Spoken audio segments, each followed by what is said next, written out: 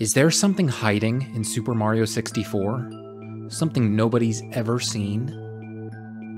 Probably not. But what if there was? What if there was some weird secret just waiting to be uncovered 26 years later? Mario 64 is mostly a cheery game, but it occasionally has this aura of mystery. I'm gonna take you on a journey to see some of its weirdest and otherwise peculiar areas. Welcome to Video Game World Tours, and this is Super Mario 64.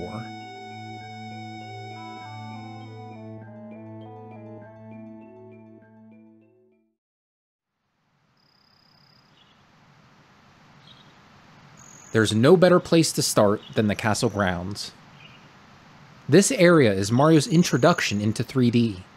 It's where the player comes to grips with controlling this traditionally two-dimensional character in a three-dimensional space for the first time. It's a little playground to get used to the controls. Like most playgrounds, there's not a lot of hazards here, no enemies in sight. In fact, you have to go out of your way to die.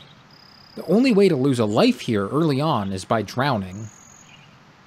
Outside of that, Super Mario 64's starting area is completely safe. The grass is green, water is flowing, the birds are chirping. This is a beautiful area to get your bearings as a new player.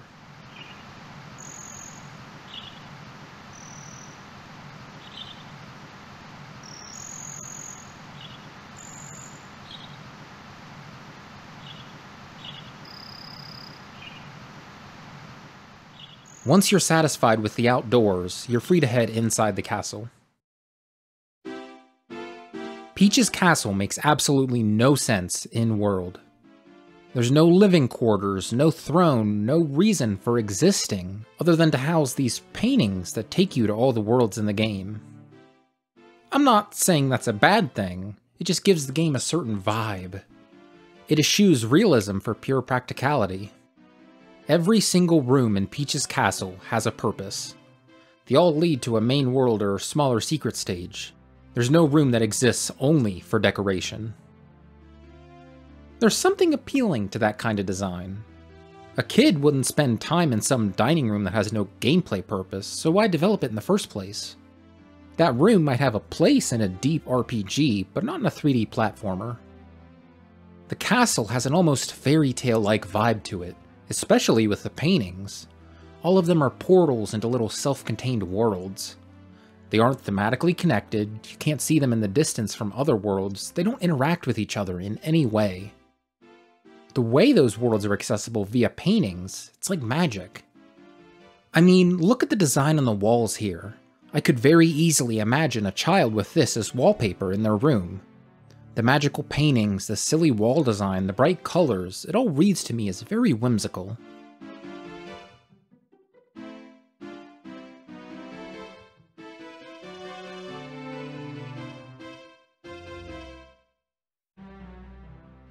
The castle serves as the backdrop for your adventure. And while most of your time will be spent inside courses collecting stars, there's still some interesting spots to be seen outside of the main levels. First is this little room. It's a cozy little spot that houses an entrance to a secret stage. Not much to say about it, it's just kinda cute. Next up is the Tower of the Wing Cap stage. This is where you unlock the wing cap for use in future stages.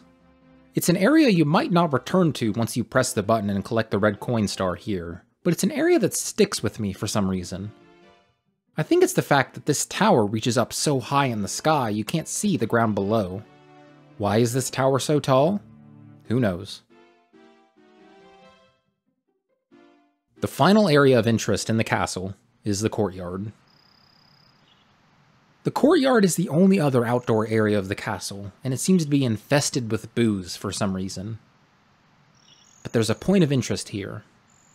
The star statue.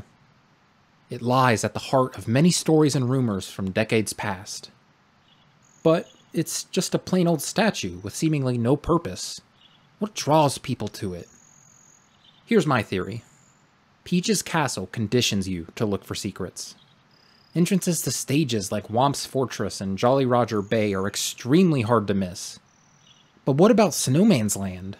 Shifting Sand Land? Tower of the Wing Cap. These are entrances to areas that are hidden. By the time you learn that the castle can hold secrets, you start looking for more.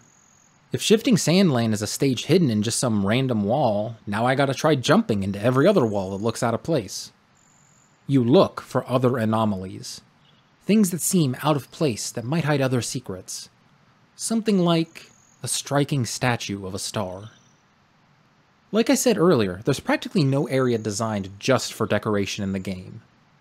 And while the castle courtyard does house the entrance to Big Boo's haunt, there's something about this statue that makes you think there's more going on. After all, stars are what you collect throughout the game. Surely you're able to break through the stone and collect this eternal star.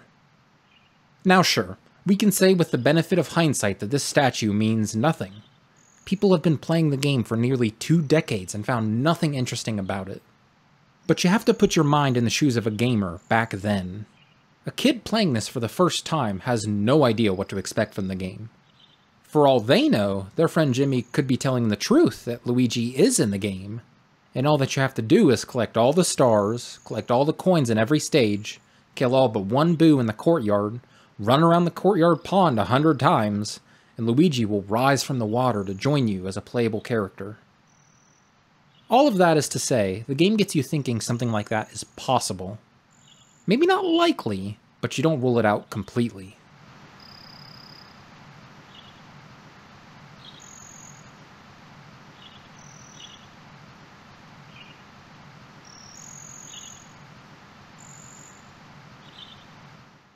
I'll touch more on that stuff later. For now, let's visit some of the game's main courses. Our first stop is the final stage of the game, Rainbow Ride. This whole stage has no practical grounding in reality. At least with a stage like Jolly Roger Bay, it's pulling some inspiration from real life. Here, it's just a bunch of random floating platforms, rainbows, and a magic carpet. It's mystical. The endpoint of the stage, the floating house, is what I want to talk about specifically. It's an area out of place in a level that doesn't really have any grounding in reality. We know what a house is, but one floating in the sky? I don't know about you, but I've never seen anything like that in real life. And the inside of the house is barren. There's a tiny little table with no chairs, and a fireplace that shoots out a stream of flames? Who would live in such a boring yet dangerous house? Why was it built up here? It brings to mind so many questions that you'll never have answers to.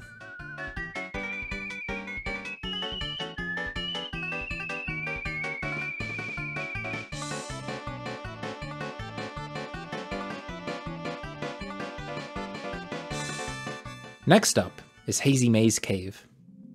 Hazy Maze Cave is a dank place. All these tight corridors feel like access tunnels under the castle. It's unwelcoming. As you go deeper into the caves, you come across more dangerous obstacles.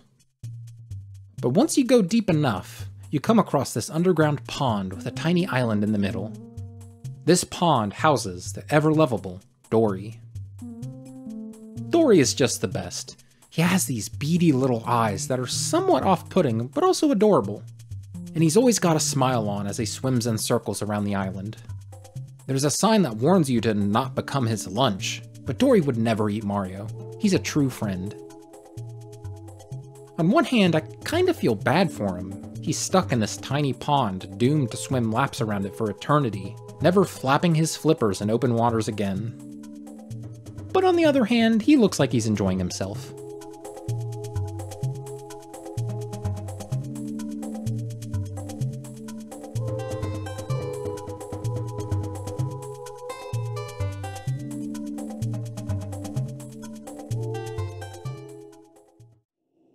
Big Boo's Haunt is the game's obligatory ghost house.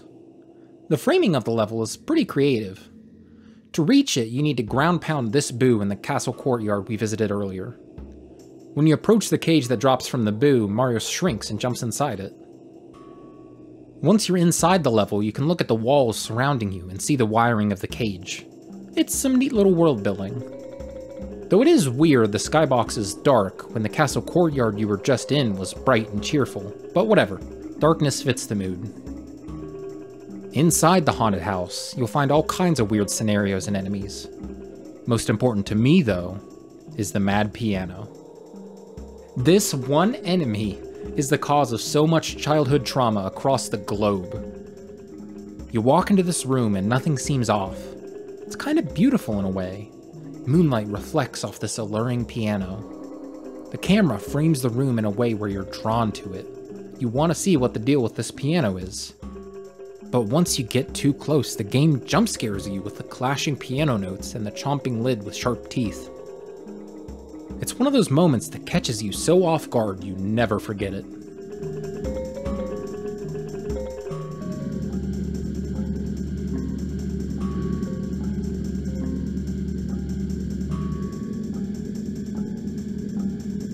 We're just arriving at Jolly Roger Bay. Before I say anything about the location itself, I just need to address this stage's music. I'll be honest here, a video game soundtrack is one of the last things I pay attention to in a game. I'm usually a gameplay first kind of guy. But the music in this stage is just...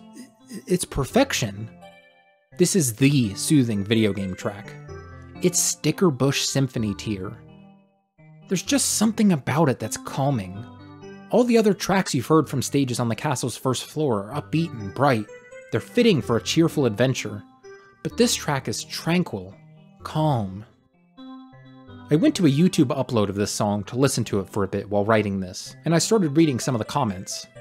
So many people are talking about days long gone, sitting in front of a CRT while playing with their little brother, remembering lost loved ones, thinking of simpler times. To a lot of people, this song is a key that unlocks deep senses of nostalgia within. Below the surface of the waters, you'll find a tunnel. Go through and you'll discover a little cave. I talked about this in my tour of Final Fantasy VII, but I'm a sucker for sandy caves. Much in a similar way to a cave I talked about in that video, this cave feels untouched by humanity. It's sealed away from whatever forces constructed the tower in Whomp's fortress, or the houses on Cool Cool Mountain. All that's here is a couple Goombas and these weird pillars. This is a spot completely isolated from the rest of the world.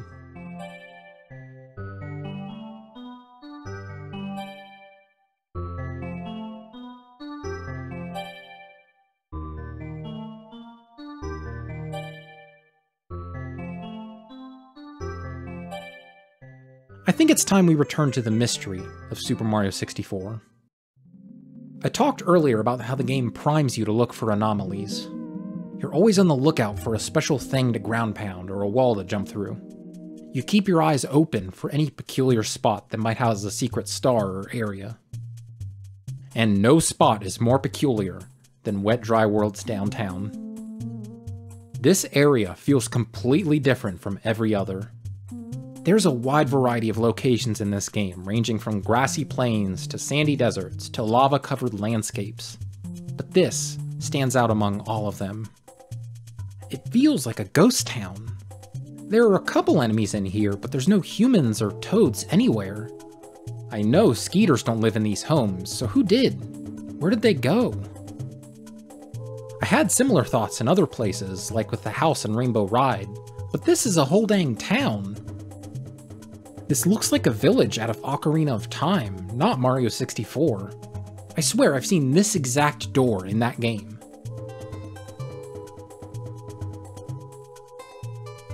This is my mysterious area of Super Mario 64. If I was a kid when this came out, I'd be trying all kinds of tactics to find some secrets in this area. It feels like a spot that should house something. It's practically crying out to me to find some way to enter these mysterious buildings or discover what's under this pyramid. It's only with age that I realize there's nothing actually hiding in this uncanny town. People would have discovered all the secrets this many years later. But looking around here, taking in the music, my mind's left to wander to a simpler time, where my imagination wasn't constrained by any logical structure. I was free to imagine all kinds of secrets hidden within a mysterious video game.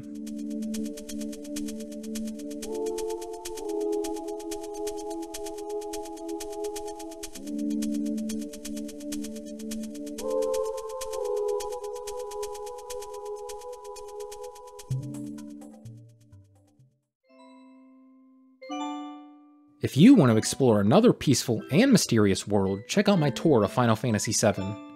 I brought it up when talking about the cave in Jolly Roger Bay earlier. It's definitely a video worth checking out. I don't go into spoilers, so people who haven't played before are welcome. I hope to see you on the next Video Game World Tours.